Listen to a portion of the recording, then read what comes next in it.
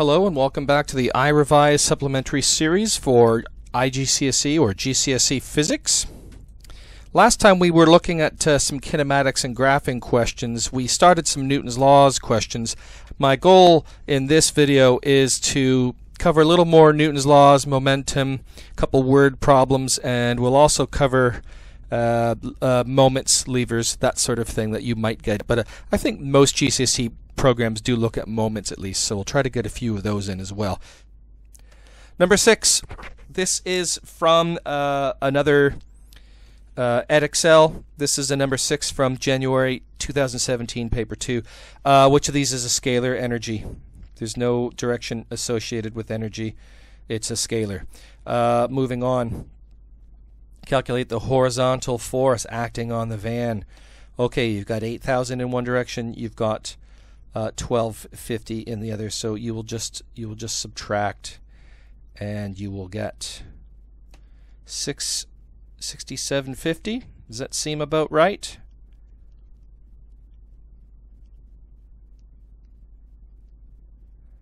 Yeah, if I had a 12 on there, yeah, okay. 6750. The mass of the van is 2,500 kilograms. Calculate the acceleration. F net over mass. We've already this resultant force is the F net. So again, when it's a part I, double I, triple I, state the equation linking. I skipped this. State the equation. Well, the equation is F net equals MA. And that's what we've rearranged. If you missed that, I've written it here. I'm sure they'd give you the mark. But the point is, use all of these parts, I, double I, triple I. They'll all be, put together, won't they? 4250 meters per second squared. It looks to me like you get a mark for the unit, so watch that. And try to make your numbers distinguishable from others. Let's take a look at the mark scheme and see how we did on that. Okay, so yeah, B, energy is a scalar. 6750, yeah, good. Mass times acceleration. Allow standard symbols and rearrangements. Okay, so that's fine. And then we rearranged this to get our answer. So what is this now? Calculation 2.7? What'd you do?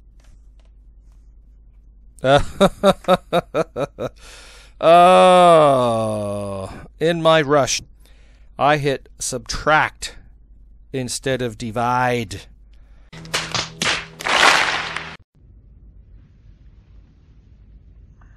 I didn't even check my answer there, did I? That was really, really bad. You fell victim to one of the classic blunders. Absolutely brutal. Watch yourself. Don't make these mistakes. Yeah, so caught up with telling you about the unit, I didn't even look at that number there. And when you go in your exam to check your work, this is what you do. You grab your calculator, you punch in the buttons, the numbers and the buttons a second time to double check these things. Is what you do. Okay, moving on. This looks like a 5-mark written answer. That's nice, good, okay. A graph shows how the velocity of the van changes with time. Explain the shape of the graph. Use ideas about forces in your answer. Okay, I think we can, again, take this graph. We'll break it up into 3 sections. We have again, A, B, and C. A, it's velocity increasing at a constant rate. The velocity is increasing at a constant rate. It's a low velocity, and it's not until we start the time to be going up. The velocity is increased to a point, and maybe my line is a little, maybe I could, maybe it's there. Okay, velocity increases at a constant rate, and you can say till about, I mean, at what point, I don't know, at what point do you see this start to curve? You can say part B, and you can read a time off the graph if you like, but you could say I'm just going to say at some point the velocity is high enough to cause significant drag. This drag lowers the resultant force, or the net force. Okay? Now, because you've just done that calculation up here, haven't you? You've just done this. You've done that the net force, I mean, I drew it vertically here, but net force is going to be this driving force minus the drag. Okay? The force of air resistance, the force of air friction, all that sort of stuff. At some point, the velocity is high enough to cause a significant drag. This drag lowers the net force. As the net force lowers, so does the acceleration. This is shown, or this is demonstrated, this is shown on the graph by the curved line. And if you want, you can add in something like i.e. the velocity is increasing. You could say the velocity is increasing at a decreasing rate. And I've run out of room here. Okay? Decreasing rate. And you could just add at that some point, therefore part C, the velocity is constant. Okay? And then give a value of well, there's no scale there, so it doesn't matter. You could just say it's constant. If you want, you can say it's a terminal velocity. I know you think of skydivers and things falling as having terminal velocity, but definitely you could even have objects moving horizontally with a terminal velocity, because it's the forces, the drag force being balanced with the driving force. Okay? Right. So look, there's 7 things that can be said here. 7 things which can be said. What have we said? There is a resultant force to the right. Oof. Well, yes, we've said the velocity is increasing at a constant rate. Ideas about forces. How could I take that wording, this here, velocity increasing at a constant rate, and talk about it in terms of forces? Well, I know from Newton's first law that if there's an unbalanced force, we will have an acceleration. So if the velocity is increasing, there's an acceleration. If the acceleration is not equal to 0, there is a, let's say there is a net force. It's accelerating the vehicle. That's better. That's better than saying, oh, it's increasing at a constant rate. They want ideas about forces. Okay. So it accelerates. Okay.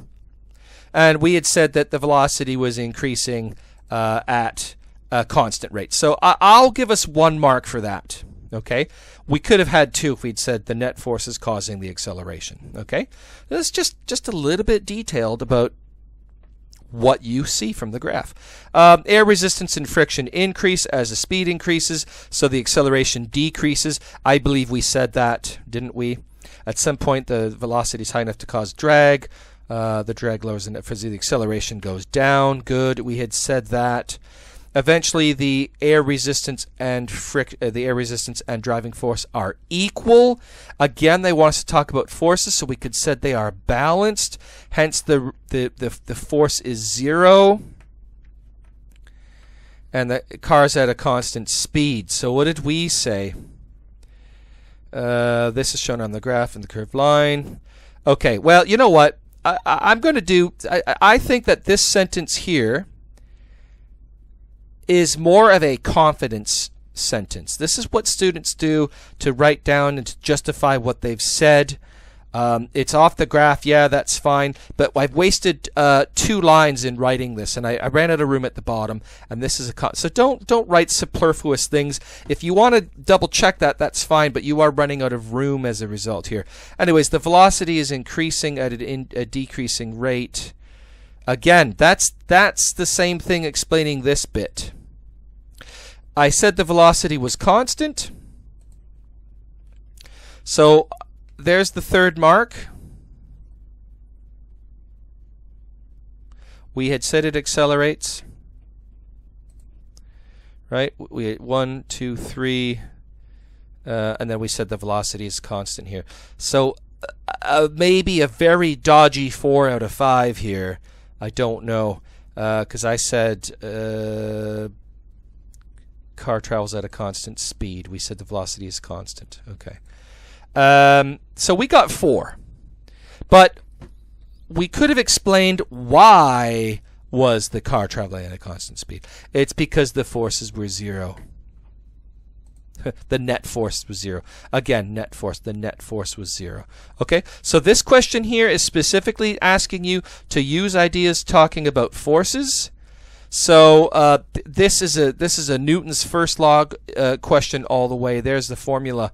Okay, yeah. So it's accelerating because there's a net force. It's no longer accelerating because there is no net force. Here the net force is changing because the drag is increasing. Okay. Again, I think you read this mark scheme and you think, oh well, yeah. I mean, I know this. This all makes sense. But we didn't write it all down, did we? Okay. So we got 4 to 5. Not bad. But you know, again, the fact that these forces equal each other eventually gives us to this. Now, had we gone the terminal velocity route, maybe we would have been compelled. We would have said, oh well, we need to explain that the forces are equal.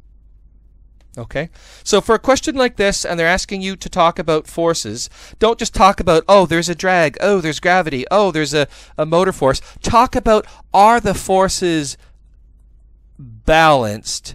Yes or no, and that should give you more of what you need. Okay, and again, don't write the same thing in 3 different sentences when you've already written it once. Save that room for something more important. Right. Good. Let's move on. This is May or June 2008. I believe this is a paper 2. This is Edexcel, I believe. What we've got here, a child runs out in front of a car, driver makes an emergency stop. So we've got a little graphing question here. State the driver's reaction time. Okay, so the driver's reaction time is the time needed before the brake is pressed. It looks to me like we're not quite at 1 second. I think if you count 10 squares, I believe us to say 0.08. State the time in seconds for the brakes to stop the car. Well, we're going to be at 0.8 all the way to, it looks to be like 4. So 4 minus 1 is 3, so minus 0.8. I'm going to say 3.2 seconds. Draw 2 more lines on the grid to show how the speed might change if the driver had been drinking alcohol and the road is slippery. Okay, well, we know that reaction time is affected by alcohol, so we'll have a longer Oh, I can't get your line right on top. Draw 1 smooth line, remember. Let's double the reaction time there, okay? And then it's going to be slippery road, so it's also not going to have the same gradient. So you want it to be more of a gradient, and you can tell. Now that, to me, you can kind of tell, the examiner will be able to tell that this distance down here is greater than this distance up here, and therefore we can see that the gradient is a lot larger, okay? A lot shallower. All right, now just make sure you exaggerate this. You know, no one's going to grab the ruler out and make measurements, so you do need to draw it in such a way that it's evident, okay? So I'd say that that's well done. No need to look at the mark scheme. I'm pretty sure we've got that. What else do we got here? Condition of the tires and the condition of the road surface are going to affect the force of friction on the car. Name one other factor that affects the force of friction on the car. Well, I mean, we've already talked about the wet road, so I'm going to say weather. Yeah? And another one that they like to say is age of the car, but I guess that goes to condition of tires, doesn't it? You could say age of the road, really, if you wanted to talk about road surface.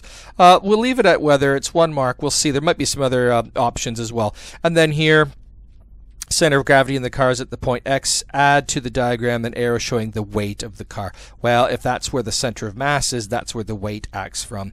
And we've got weight, or you can write F sub G. Just says to, well, we should label it, right? So write out the whole word if you want, weight. Okay. On the same paper, there's a number 9 here. It also has another, it's a graphing type situation here. So let's have a look here. What property of the velocity time graph can be used to determine acceleration? Well, that's the gradient, or as we say in North America, the slope. Okay. It is not the area. The area, of course, is going to be the distance in a velocity time graph. The gradient of a velocity time graph is the acceleration, and that's what they're asking for. Use the graph to calculate the boy's deceleration. Okay, so delta V over delta T. We know that we're going down, so it's a -6. The word deceleration takes that negative into account, so technically you don't really need it. And we're going to divide by, it looks to be like 0.25. So 6 divided by a quarter is the same as 6 times 4, and so we have got 24 meters per second. So that's a pretty fast deceleration. Calculate the resultant force on the boy. We remember that F net is equal to ma, and so it's mass times that acceleration we've just calculated.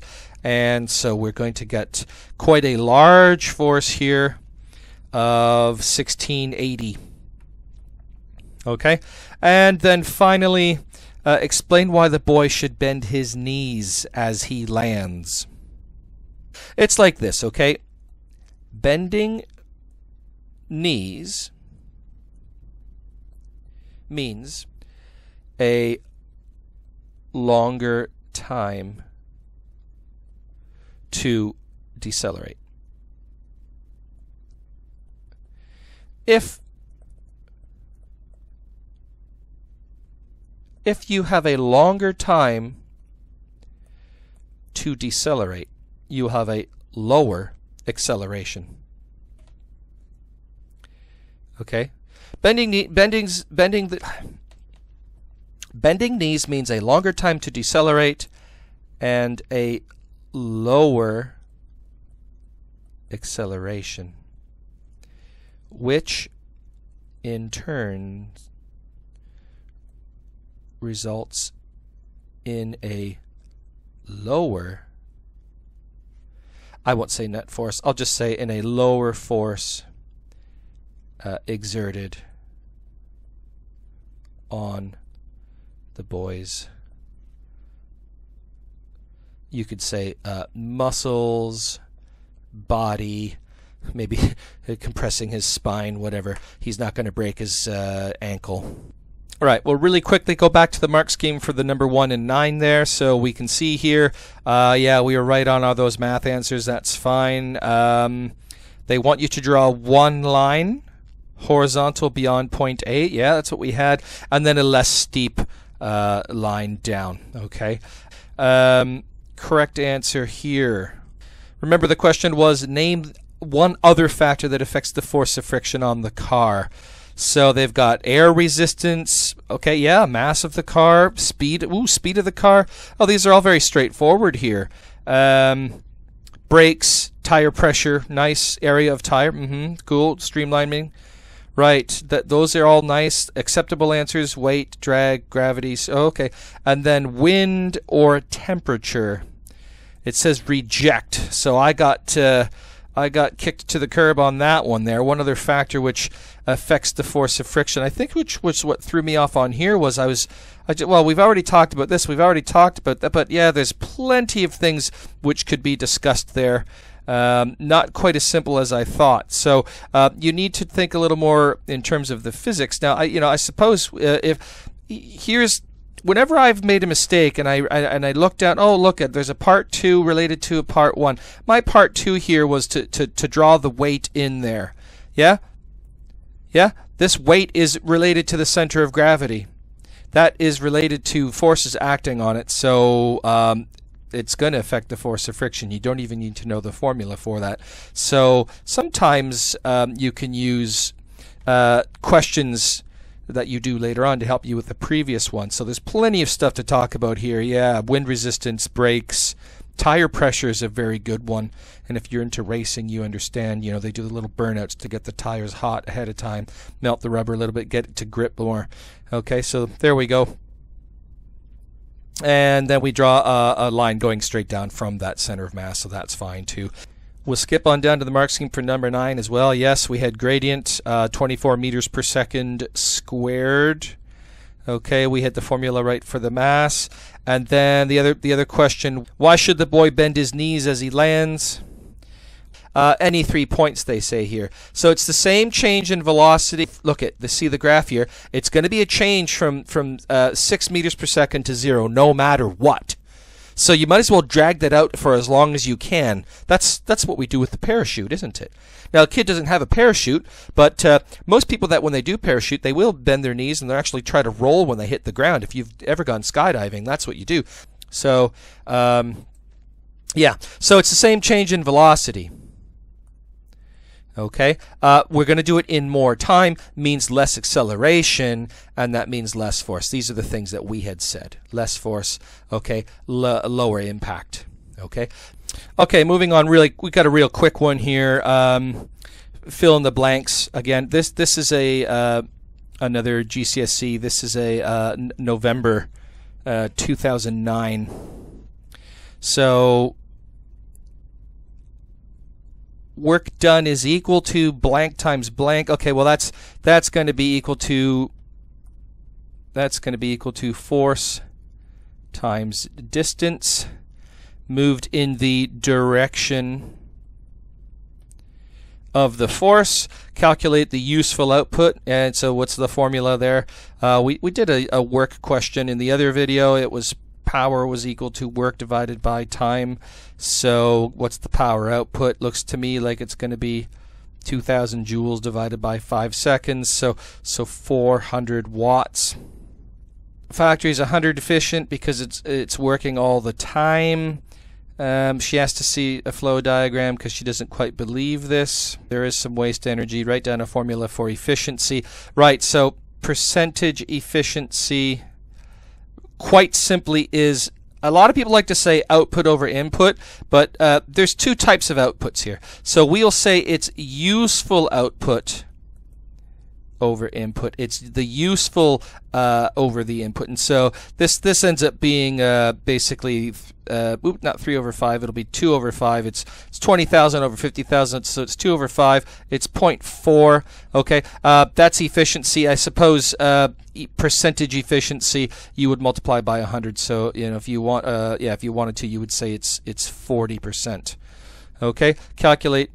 Oh, yeah, I've gone and done it. There's the formula, and then calculate the efficiency, and we've done it here. So it's 40%. So really, the formula really should be it's that ratio times 100%.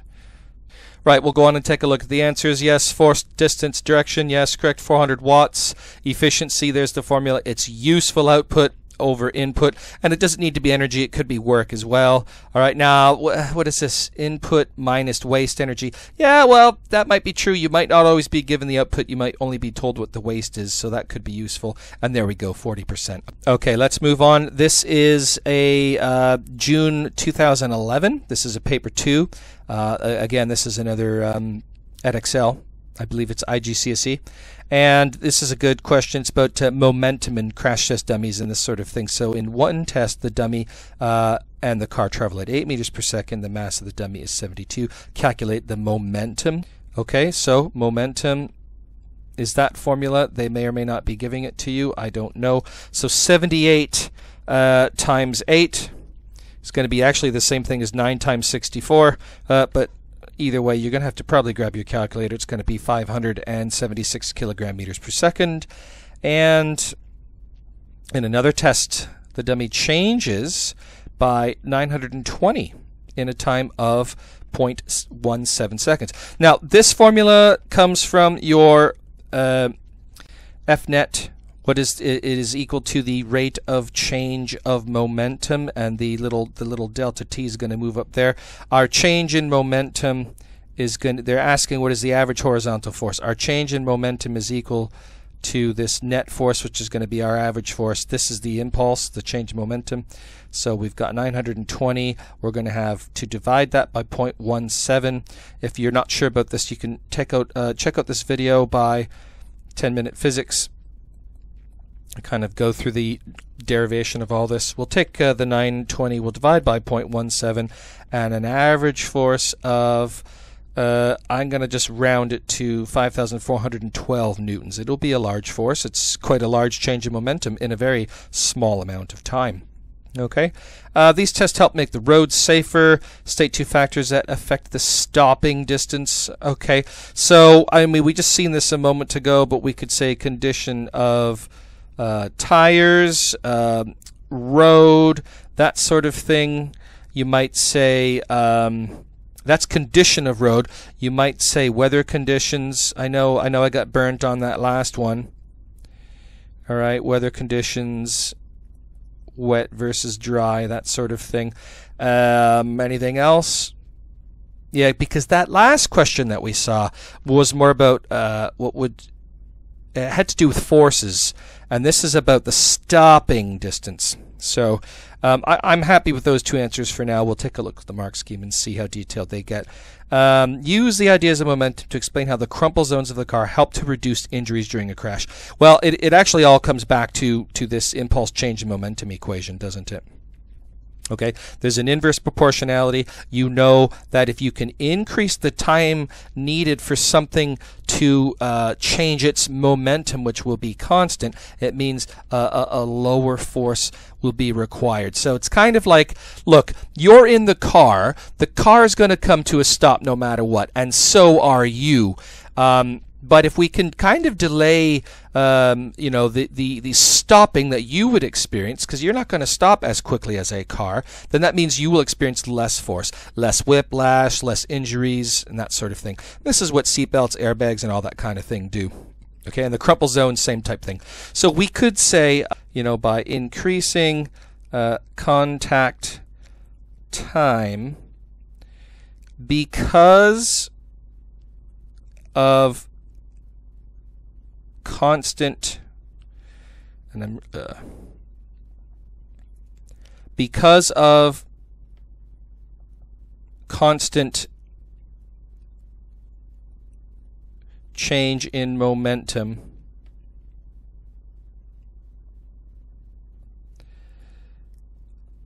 the force will decrease.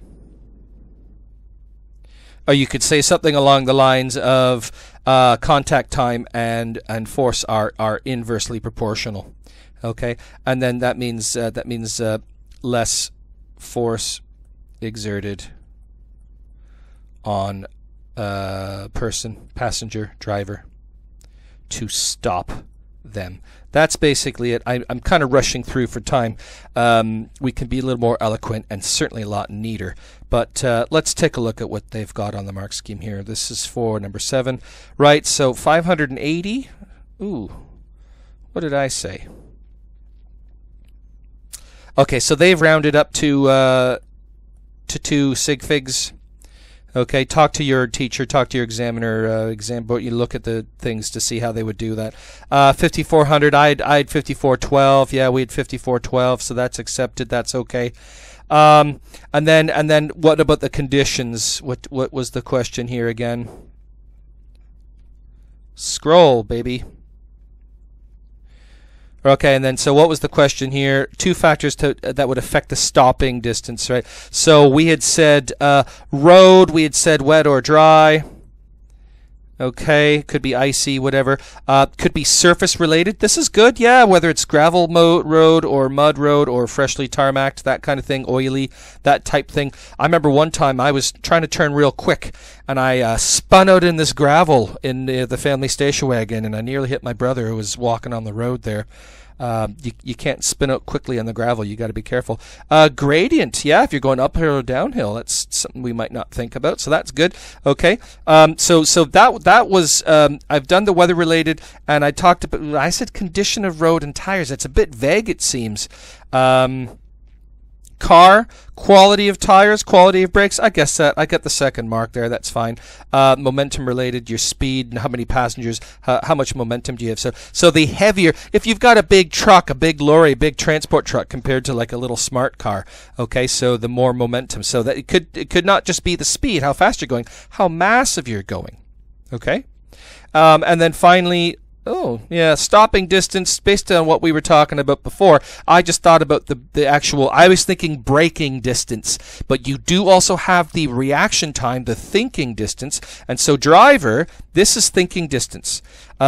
Are they tired? Are they on drugs? Have they been drinking? Are they distracted? Are they on their phone? Are they fiddling for a radio station? Remember why one time rear-ended somebody because I was fiddling with the radio station, arguing with my girlfriend about the radio, and that kind of stuff. So always be alert and don't get yourself distracted, especially mobile phones. That's a real problem these days. Right, this is just a simple little 4-mark question. No need to look at any mark scheme. We'll just quickly go through it here. How do you know that the train is decelerating in part C? Well, we could say that the gradient is negative, so that's probably good. State the features of the graph that represent the distance traveled. It's the area.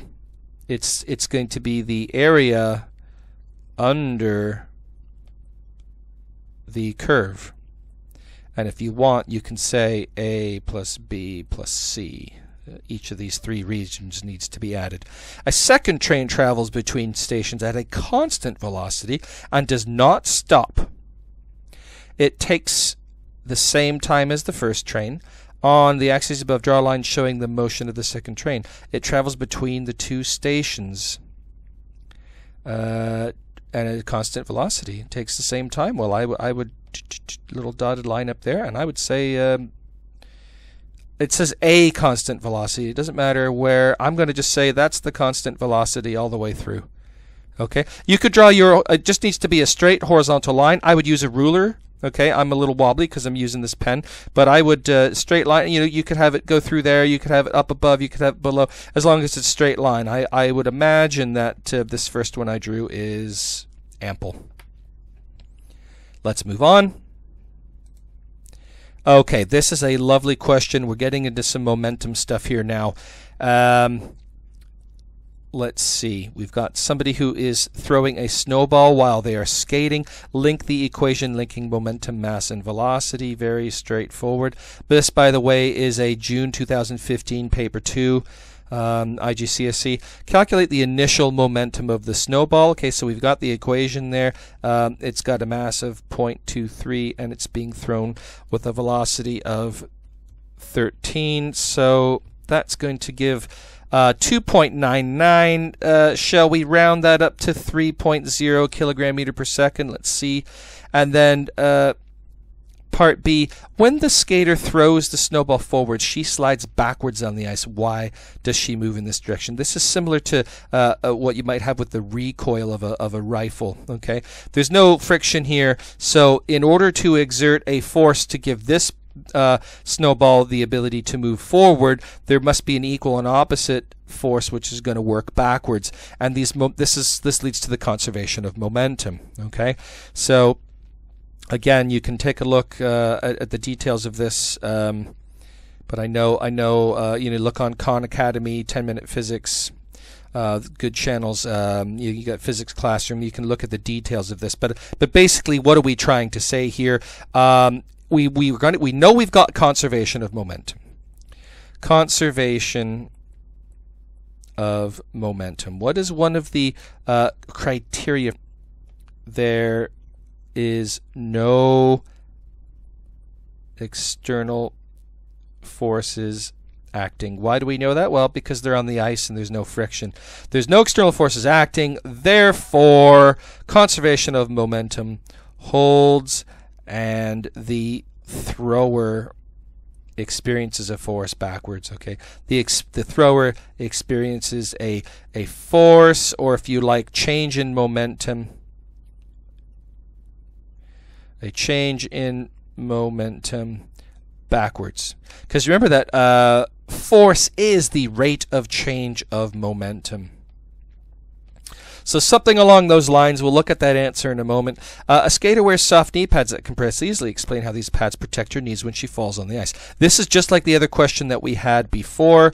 We had F net times this delta t, and it's this change in momentum. Okay, when you fall, you will experience a change in momentum. You will come to rest. If you can increase the time for this to happen, then you will decrease the force being experienced. It's very kind of straightforward. You know, again, I'm going to write this shorthand just in the interest of time, but we can say when the change in momentum is constant,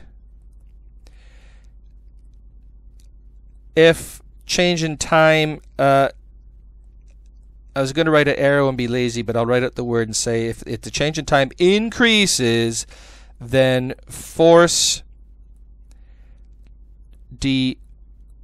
decreases.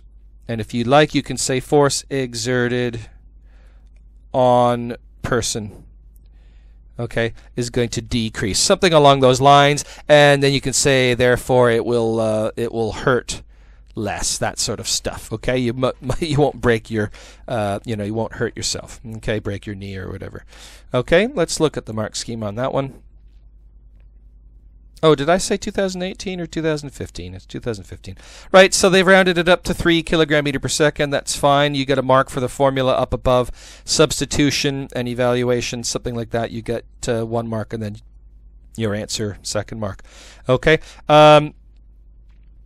Part B, there's 2, I remember doing this with some students, and it's a bit tricky. There's 2 ways you can answer this, part B. You can either do it in terms of forces or in terms of momentum. Some students mix the 2 together and it becomes a debacle, okay? Follow one line of thinking and leave it at that. If you're going to mention law of conservation of momentum, which I feel that we did, okay, we'd said there's no external forces acting, therefore we've got conservation of momentum, so I'd say 1 mark, okay? And if that's the case, the momentum of the snowball and the skater needs to be equal and opposite because their momentum is initially 0. You could say something to the effect of the momentum of these 2 are the same but in equal and opposite directions. You could have left it at that. You wouldn't have needed the initial momentum 0. But if you were to look at the equation, the momentum of the girl throwing the ball should be equal and opposite to the momentum of the ball due to the girl, or the ball's force on the girl pushing her back. They need to be equal and opposite, and that means when you rearrange this equation and you add them, it means the total is 0. Okay. Okay, what else could we have said? Mention of action and reaction. Oh, be very careful about this. Watch the 10-minute physics video. They go through and clarify this. But Newton's third, you could say Newton's third law, the forces on the skater and the snowball are equal and opposite. And, the rate of change of momentum is the same on both of them. Okay, how did I do on there? Man, I'm not really proud of this one. I mentioned conservation of momentum. And I said meant to say the thrower experiences a force. I didn't say it was equal and opposite to the force exerted on the ball. That was my bad. And I've mixed up. I've done everything I told you not to do and everything that my students have done wrong. I've mixed up forces and momentum. So I've not done a very good job on that question. Please make sure when you really royally mess up these questions like I've done here, and it's funny because I've done this question months ago. really look at the constructive criticism of what they've said to do here. Okay, so they've gone and said either talk about conservation of momentum or talk about Newton's third law. Don't do both. Okay, what does it say here? If no other mark awarded, allow because there's little or no friction. You get 1 mark for that if you really are desperate. But you can see here they've got 4 points. What's the similarities of them?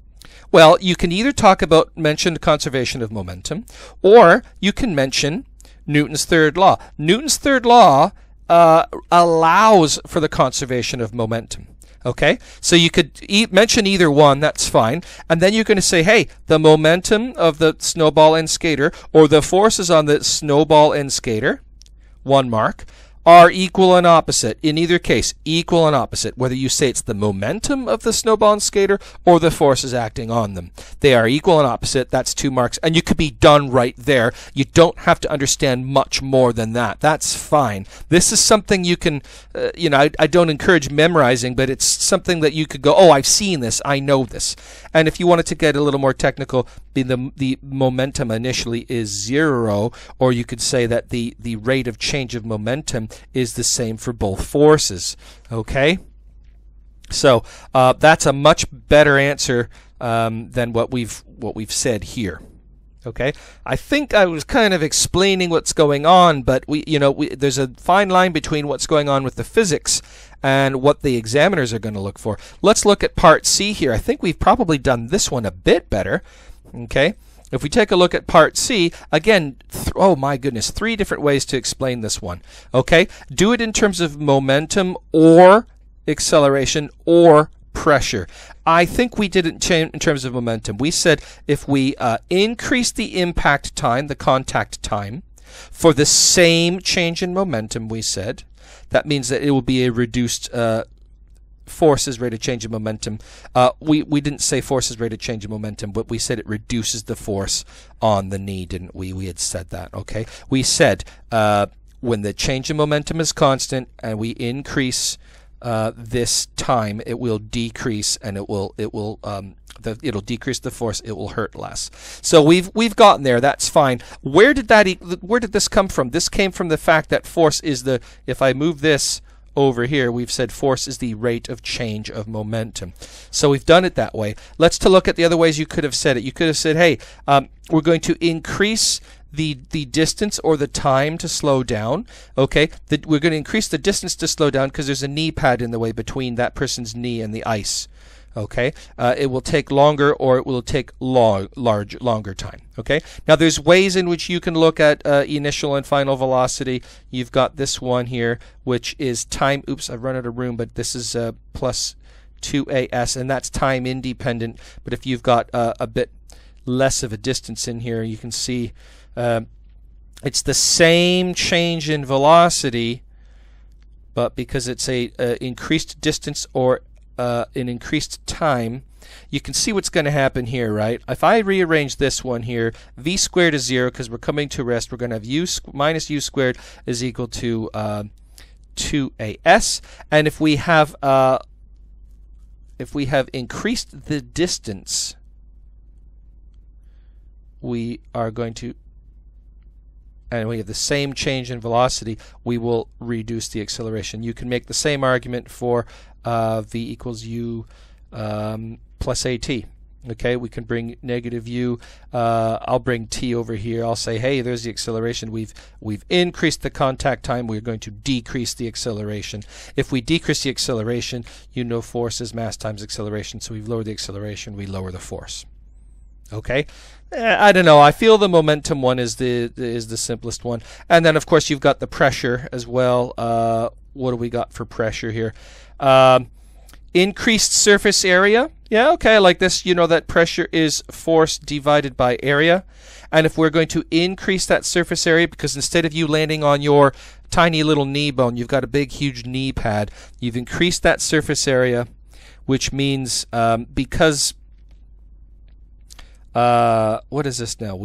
Idea of increased area, reduced force, pressure equals force divided by area, reduces the pressure on the knee.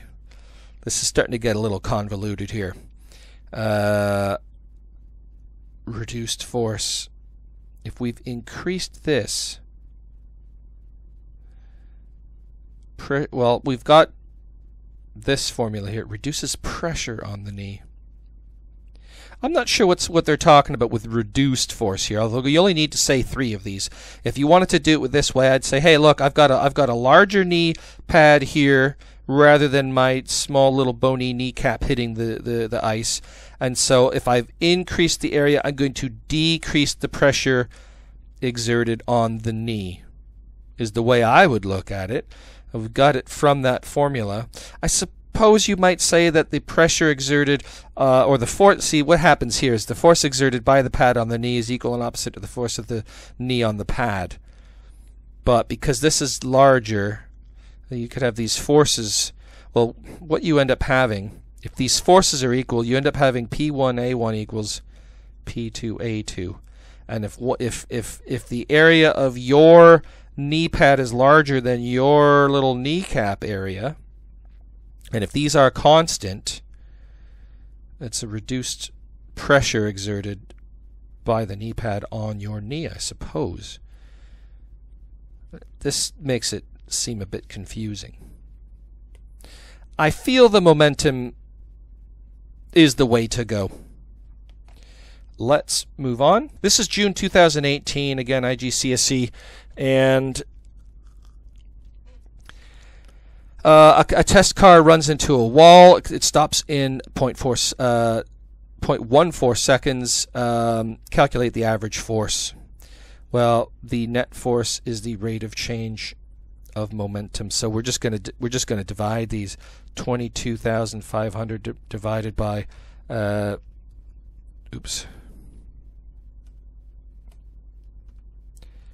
22,500 divided by 0.14.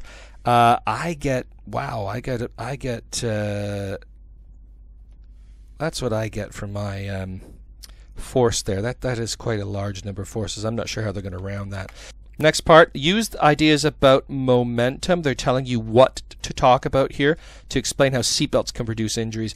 I think it's the same old thing as before. F net times delta t is your impulse is equal to the change in momentum, and I think it's going to be the same argument as before. When we got a constant change in momentum, it means that if we can increase the amount of time it needs for that body to slow down, it will be less force experienced. I know you see pictures of people getting bruises and whatnot from there being a seatbelt, but that's probably with a reduced force hitting them rather than the force with which they would hit the windshield or the steering wheel or that sort of thing. Seatbelts aren't going to prevent injuries, but they will reduce injuries because they're going to lower the force being felt. Let's just take a look at the mark scheme on that one real quick. 160,000 newtons is what we had said. I think I'd written down the actual 714. Good. Full marks for a bald answer. It's a pretty straightforward calculation, but you really don't do yourselves any favor if you write down the wrong digit and get it all wrong. What if you accidentally had your 0 look like an 8? Then it's all for naught. I would show you're working so that if you've made a boo-boo, you can at least still get some of the marks. Okay, the second bit, it's what we've said before. Longer time of impact for the same momentum change means we have a reduce in force, and passenger stays on the seat, not thrown from the vehicle. Well, I mean, I feel we've reduced the force, and so they're not hurt themselves as much. This whole passenger stays on the seat, not thrown from the vehicle, that has nothing to do with the momentum they've asked us to talk about. Although I suppose if you wanted just one mark, you could say, hey, the seatbelt prevents you from being thrown from the car, because you would have momentum propelling you forward through the window, through an open window, or through the windscreen. But I don't know if that really goes with talking about momentum. I think the first 3 points go together quite nicely. Okay, this last one is not as much. I mean, you can any combination of these 3 will do. So do what you can. But I think if you get an answer correct, like let's say you got this answer, and let's say you had said point 1, 2, and 4 was your logic there. That to me yes, you've got 3 out of 3, but it illustrates an incomplete understanding. And I think you should always be looking to improve your answers no matter what you're getting on these tests, because maybe next time it's not going to be good enough. Okay, so I really feel 1 to 3 kind of work together in the best synergy. Always be looking to improve your written answers. I think that's the way you need to do these things. Okay, let's go on and take a look at this question here. This is from 2014, and I believe this is a paper 2. Right, it's back. I mean, not all these momentum questions are going to be the same, but this is just a simple 4-mark question. Talk about momentum to explain how this airbag can reduce injuries to the pedestrians. Do you know what? I don't want to beat a dead horse. I feel that this is the exact same question we've seen here. Shall we look at the mark scheme real quick? Any 4 of... there's a lot more to draw from in this here. Momentum is reduced. You will have a change in momentum, yeah, okay, by the same amount. So it's what we've said before. Constant, I should be careful when I say it's not constant momentum. It's a constant change in momentum, which means this momentum is reduced by the same amount. They are taking the 1 mark that you got from previous answers and they split it into 2 marks, which is very lucky, but you'll only get it if you get the correct wording, okay? You're going to do it over a longer time, which is what we had said, and so the force is reduced. And boom, that's what we got. That was 3 marks before. That was a 3-mark question. But look at this, folks. This is a 4-mark question, so you can kind of see this is going to be needing a little more detail. Okay, now if you did the same thing we had said before, you've already got the 4 marks, don't we? We're going to have the momentum reduced. You're going to have a positive momentum changing into a momentum of 0. So it is a reduction of momentum. The change in momentum is negative. So yes, momentum is reduced, but at by the same amount. It's the same lowering of momentum. Again, this is the formula. Okay, constant change in momentum, meaning compared to if these other things, different times, different forces. Okay, over a longer time, reduced force. And what's this? Use of force equals rate of change of momentum. Yeah, so if you said this, if you said force is equal to the rate of change of momentum, and you could just say, hey, the force is reduced, so there's less injuries, less damage. Yeah, again, this type of question, if you practice this enough, that can be an easy 3 to 5 marks, guaranteed. So keep practicing on that one. Right, let's take a look at a few other Newton's laws types questions. Now, this is a written one. I'm not going to spend the time writing it all out, but explain how Newton's laws apply to a rocket as it lifts off from the ground. It's 6 marks. This is a WJEC question. This is from June 2017, paper 2.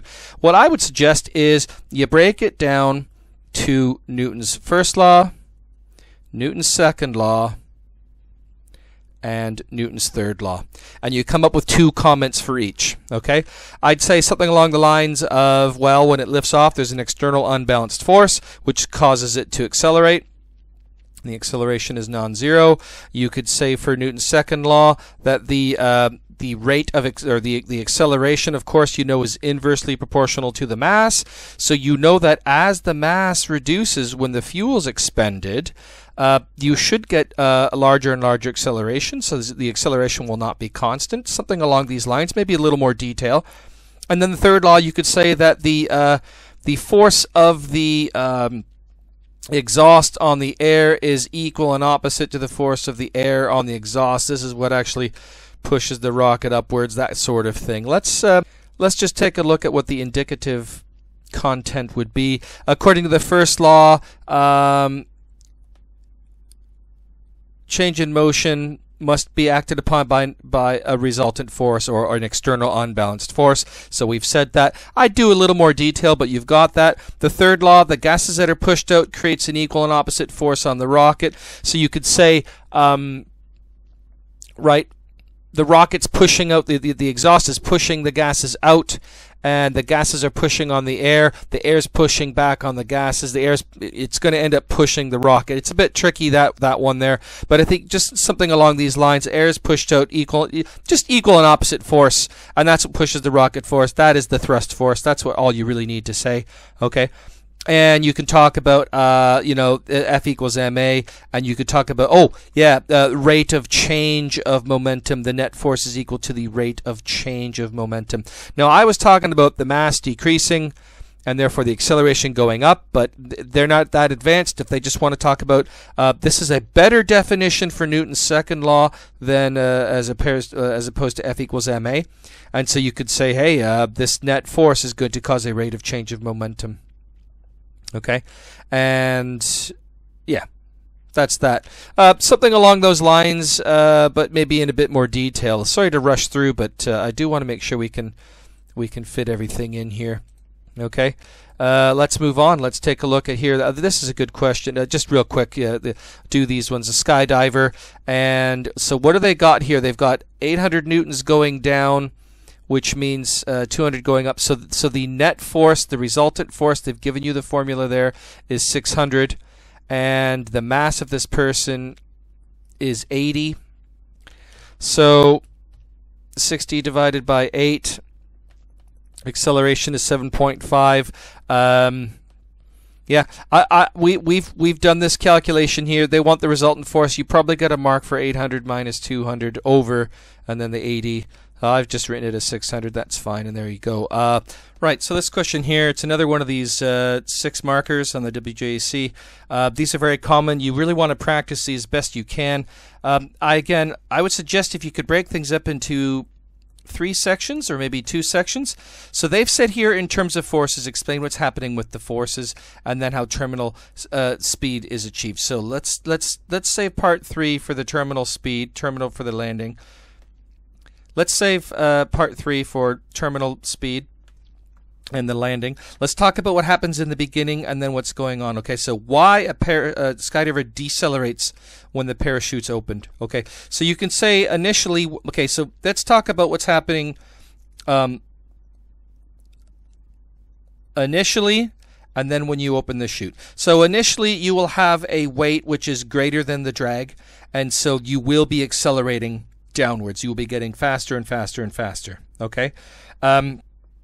Now, even if you don't open the chute, you will get a terminal velocity when these forces match up, but and they even out. And when you go faster, then you have more of a drag. But that's not what's happened yet. That's not what we're talking about. Okay, we can just say person jumps out, they will accelerate, they will be going faster than the drag force. The drag force will increase, but it won't be enough. When you open the chute, all of a sudden you've got a huge drag force, and that will be larger than the weight.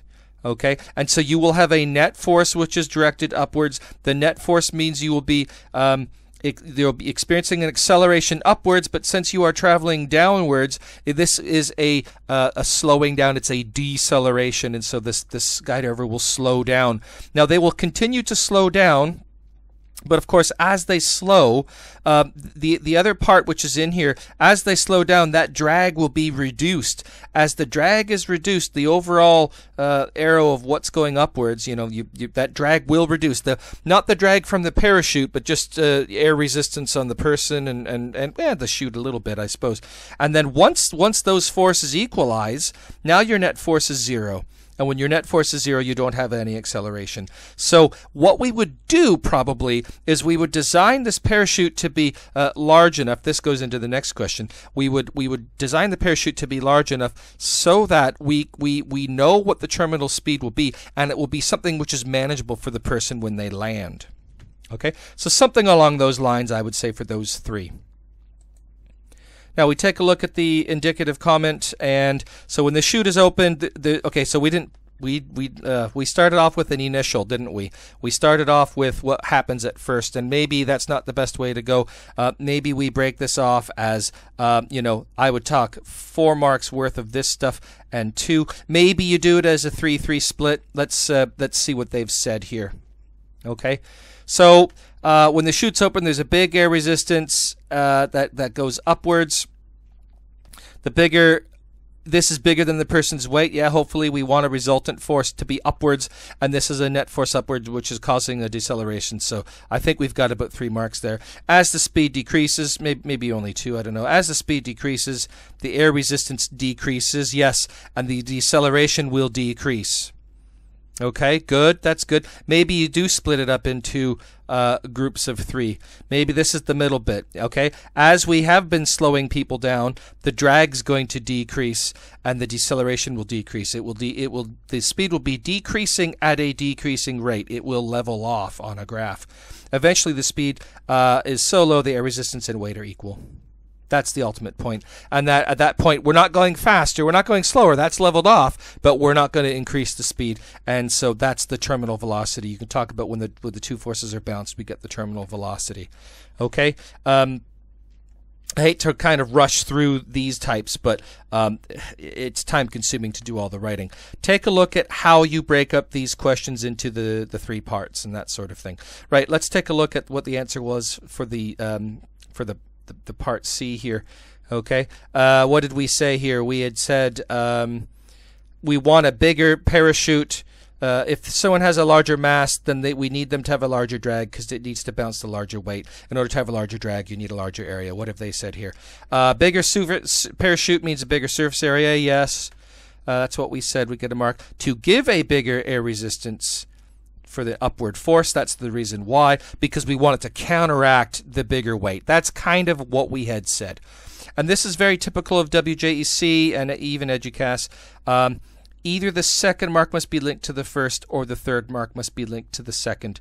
Okay, so you can't just say these 3 points. You have to have some sort of sentence and say, yeah, well, we want this because we need this. And that's kind of what we had said. We'd said, hey, larger mass means a larger weight, therefore we're going to need a larger drag in order to bounce off that larger weight eventually, and in order to get that larger drag we need a larger area. That's what we had said. So we've kind of linked them there. Okay, and maybe we just say, well, why do we need a bigger area? Because it'll be a bigger air resistance. And we said they need them to balance. We said bigger. I guess we had said bigger chute means bigger area, bigger air resistance. It's hard to say because I didn't write it down, but you guys know what I'm saying. It's more about just how we would get the 3 marks worth. You need 3 separate points worth of things. Okay, great. Let's move on. Right, let's get into some moments questions. Okay. Just for a moment to end off the video. Haha. Right. State the principle of moments. This is something you need to know. It's a 2-minute This is something you need to know. It's a 2-mark definition. Definitely make sure you know this. This is a rotational aspect of what we've got with equilibrium. It's, in a way, it's a rotational a version of the net forces. If you've got forces which are balanced, there is no acceleration. If you've got moments which are balanced, there is no rotational effect. And basically, I would write it mathematically as the sum of all the moments. Now I'm going to use T for torque. Maybe you use M for moments, but basically the sum of all the moments in the clockwise direction equals the sum of all the moments in the anti-clockwise direction. It'll be something along those lines. Sum of clockwise moments equals sum of anti-clockwise moments. 1 mark in order to be balanced or in equilibrium. Okay, that's the 2nd mark. Okay. That's what you need to say. Similarly here, if the forces, if F1 is equal to F2, if the forces are balanced here, there is no net external force and there is no acceleration. So that's what we need to be in equilibrium, or, not moving, not accelerating, not a rotational acceleration. Very, very closely related to Newton's law there. Okay, what do we got here? We got a question with a pivot. We've got, let's see, we got 40 centimeters distance here. This pivot is 50. Okay, so this is 10 centimeters between here and the pivot. Over here, this is at 80 centimeters. So from 50 to 80, that's 30. So don't just start using these numbers here. That's a common mistake. Look at what your distances are there. Now that's 0.2 newtons. Describe how the student could use an electronic balance to check the plastic strip weighs 2 newtons. An electronic balance. Just put it on the balance, hit tare, and get the measurement. I don't quite understand that, I want to move on to suggest how the student could improve the precision of one of his measurements. Well, I would suggest we, how many marks is this? I would suggest we take several trials and do an average. State the linking equation for moment, force, and perpendicular distance. Yeah, well, the moment, okay, whether you use m or torque, is equal to the force, which is perpendicular to the distance. I'm not sure what you've been taught about how to denote that, but that's a nice way of saying that the perpendicular distance. Okay. Use the principal moments to calculate the force. Okay, at the 40 centimeter mark. Acting on the meter rule at the 40 centimeter mark. Well, I mean, if we multiply this 2 newtons times 30, I think that's going to give us 6. So if these are to be balanced, then this would need to be 6 newtons. There is going to be my guess. We had used that formula, and it was 30 times 0.2. So I'm going to say 6 newtons. It's just a reason why the weight of the rock will be different from your calculated force. Well, are we taking into account the weight of this little clip? We take into account the weight of the cup? Are we going to be off by the odd millimeter here or there? That might take that all into account. So it's just one marker. Let's have a look at what they're saying here. So we'll go backwards. Calculated force includes the weight of the beak. Yeah. So as we said, weight of the beaker. Weight of the beaker should be subtracted. Maybe then, oh, there we go, mass of the paperclip or the string. Usually the questions will word it as a massless string, that sort of stuff. Center of mass of ruler may not be exactly at 50 centimeters. Yeah, that's always a tricky one to measure. Yeah, okay. Oh, what's going on here?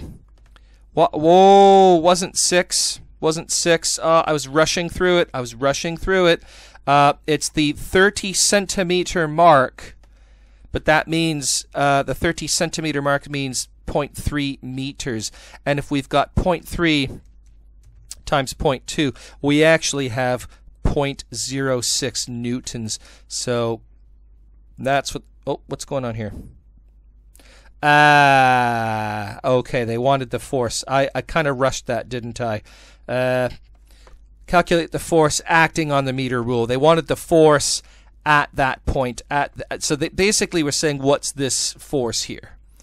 Okay, so if you've done this equation, it's kind of like saying, hey, I want to do R1 F1 equals R2 F2, and I hadn't done that. Okay, so this is 0.06. This R was a 0.1 because it was 10 centimeters. Therefore, what is F1? F1 is going to be 0.06 divided by 0.1, which is going to make it 10 times larger, so it's going to be 0.6 newtons. Okay, I rushed through that. You got to be careful. Okay, and then up to here, how could we improve the precision of the measurements? Yeah, smaller division. Okay, use a millimeter ruler. Use a balance that measures more decimal places. Huh. Okay, so how can we improve the precision? I think I read that as accuracy. I'm getting to the end of the video, and I'm rushing, and these are the mistakes you make when you are at the end of a test as well. So it's the precision. So yeah, we want smaller divisions on our rulers. We want a balance that measures smaller divisions. Yeah, okay. And yeah, how could you check that this plastic strip weighs 0.2 newtons? Yeah. So what did they say? Measure the mass of it in kilograms, multiply mass by G. I mean, that's it seems so obvious that it actually is a difficult question. So take the mass in kilograms and then multiply by G. Yeah, 1 mark for measuring it in kilograms, 1 mark for multiplying by G.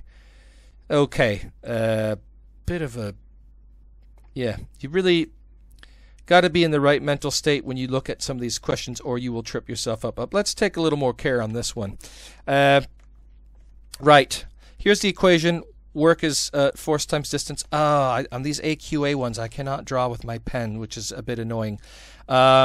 Use the equation. Yeah, okay, well, we're going to just basically do the 11,500 times the 6.2 meters, isn't it? Right. What's the work that's been done? I get 29,900 joules. Let's just check that as we go. Yeah, 29,900. That's fine. Moving on here, the weight of the crate causes about 13,800 Newton meter torque, a moment about the center of the truck. What is the minimum size of the anti-clockwise moment needed so the forklift does not topple over? Well, it needs to be the same, because we just saw that in the principle of moments from the other question. Needs to be the same value. It needs to be 13,800. Yeah, okay. So boom, principle of moments question right there. That's an application of the basic knowledge. Okay, write down the equation which links force, distance, and a moment of force. It's actually really not that much different than this, except you might put your little upside down T as your perpendicular sign there, just so you've got that distance. What do they say? Moment is force times distance. Yeah, the M is equal to F times D. You might do R times F, depending on your teacher, what you've learned, but that's the equation you use there. And then calculate what the distance D would be. So they told you about this 13,800.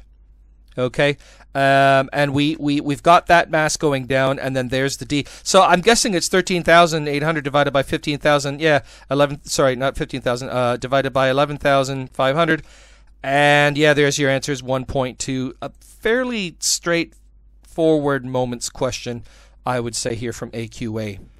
Right. Sorry to kind of rush through, but wanted to get this all in within the time. I hope we've covered moments and levers adequately enough for you. I just think if you practice a couple of questions, you start to know. It's the same thing with the momentum. It's the same thing with these WJEC type written questions. I think with a little bit of practice, you know how to break things down and find the answers. Okay. Thanks for watching this episode of iRevise, and we'll see you next time.